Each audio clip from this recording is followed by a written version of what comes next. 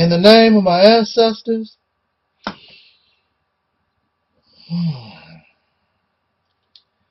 peace forever and always, and welcome to another edition of the Reality's Temple on Earth Internet Ministry.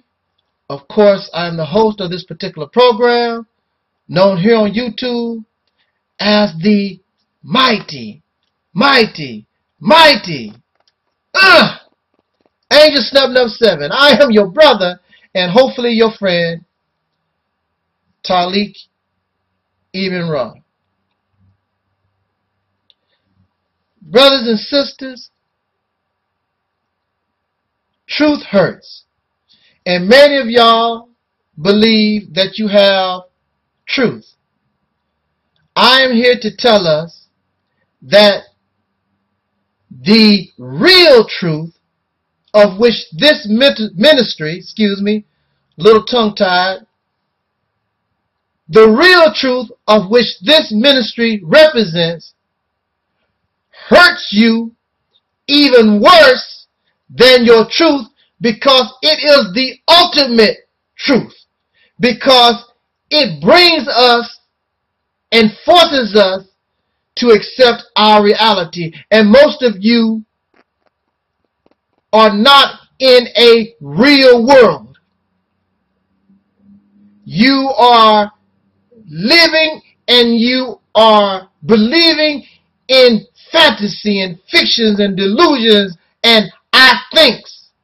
And it's a possibility instead of just facing and accepting what you know of as real. And what is real, you don't have to debate about, I believe this and I believe that. It is common and it is a reality to all of us until the day that we are called back into the loin of this planet. What makes the descendants of slaves? What makes the black man and woman, those who are from the continent of Africa, what makes the original man, the original woman, what makes the family, this particular human being, what made them the world's most perfect slave? Other people, they were experimented with and tried, but nobody in the history of the human being was made and viewed and has become the world's most perfect slave. Brothers and sisters, real truth has come to us, and I want to and wish to, and I am going to deliver you that answer that you don't want to hear, because truth, especially real truth, hurts. But it must be said, for those who accept that truth, you will come into a new mind which will develop new vision, and it will take these who are the descendants of slaves born in America, take you to another place. It will take you up that mountain that Dr. Martin Luther King talked about, that you and I would get there even though he himself would not.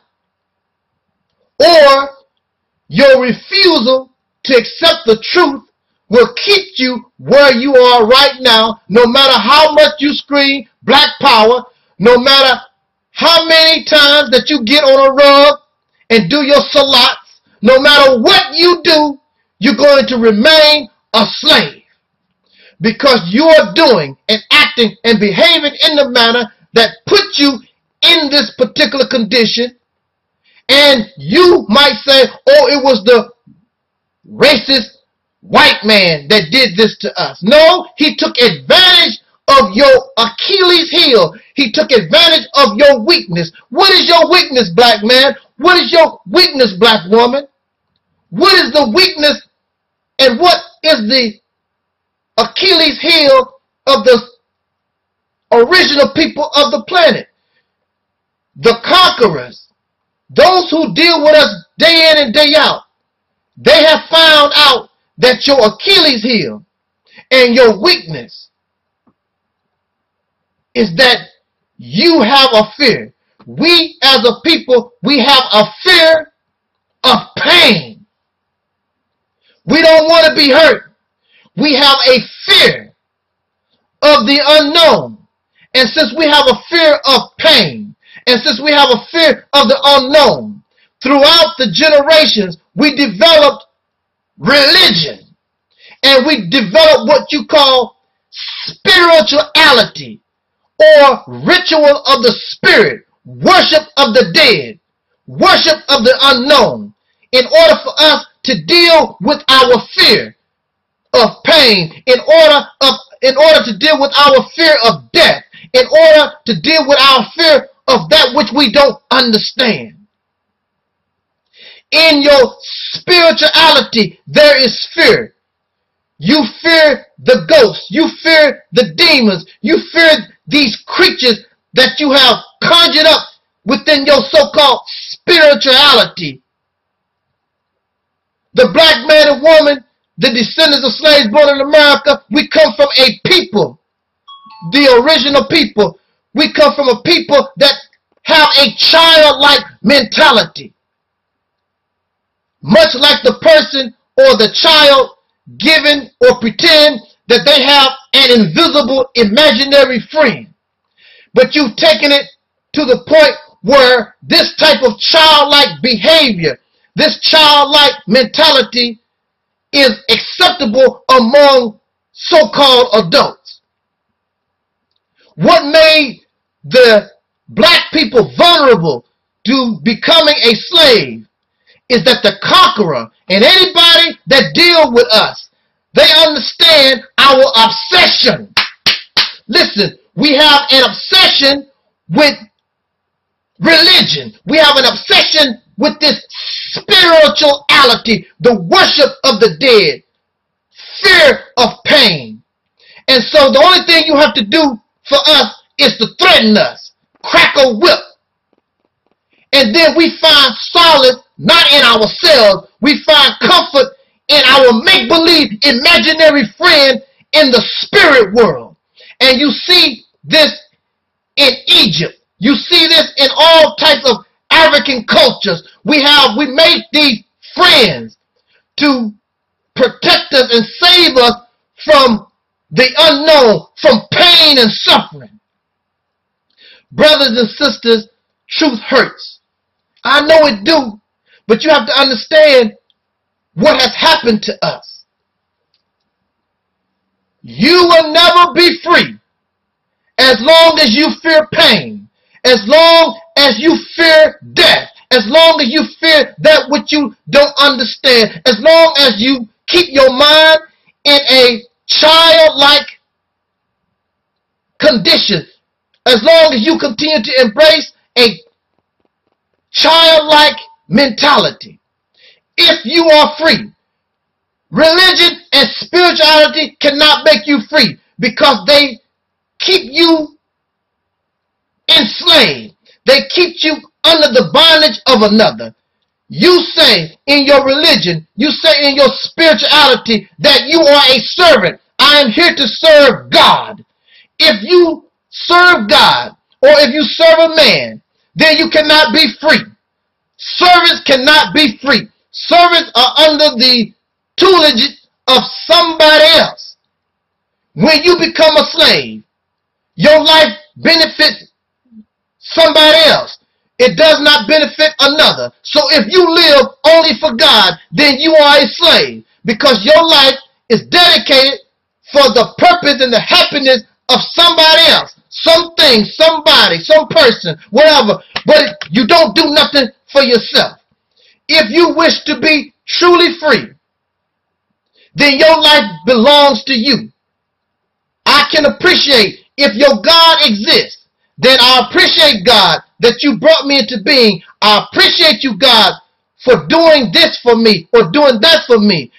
And I will give you your honor, but I don't owe you nothing else because this life belongs to me. I don't bow down and serve nobody. You do something for me, I do something for you.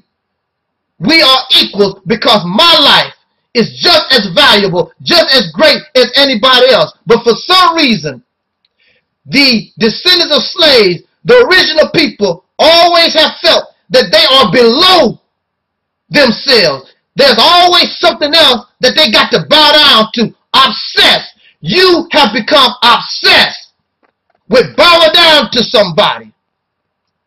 And so since you don't have a physical God to bow down to, you bow down to your make-believe gods, or you bow down to the racist pink people, or you bow down to somebody that has money, or somebody that has a gun in their hand. You're going to bow down to somebody.